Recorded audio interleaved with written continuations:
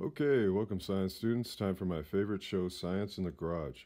So today we're going to talk about sunlight and seasons and sunlight hitting the Earth's surface and what they all have to do together with angles. So we have a protractor, got a flashlight, 3 highlighters. So what we're going to try out, we're going to take a 90-degree angle. You can see here, I've got this thing set on 90. We're going to have a flashlight. I'm going to shine this 90-degree angle on the paper and draw that. So get the lights off, get the light on, like that. And I'm going to draw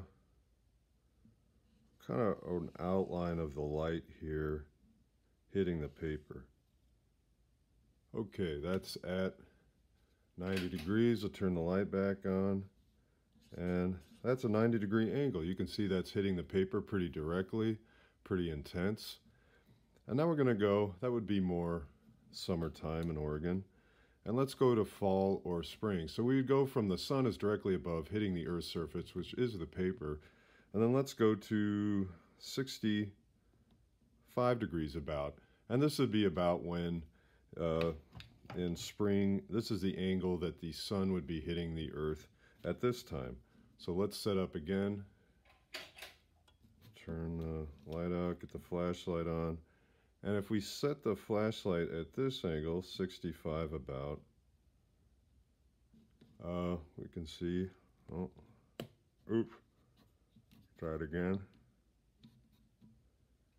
that it's kind of similar to 90, but if you can see the light here is expanding out a little more.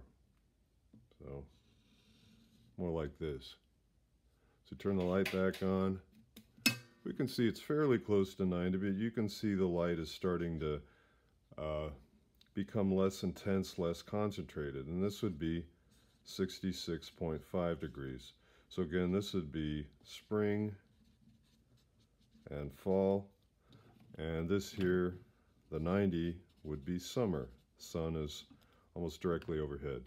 So let's go to winter. We would take our protractor, let's go down to, there's 20 degrees. Let's go a bit over to 23 degrees, more the angle that the sun would be hitting the Earth in the winter time, and let's draw that.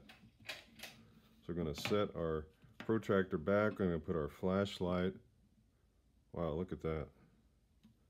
Oops. We'll hold our flashlight like this. Let's see if I can hold it up. And the sunlight now is way out there. You can see how much different the light is there. Okay. So now this would be 23.5 degrees, and this would be more, it's not exact of course, but this would be more the angle of the sunlight in winter. So again, all of these three, this is angle of sunlight.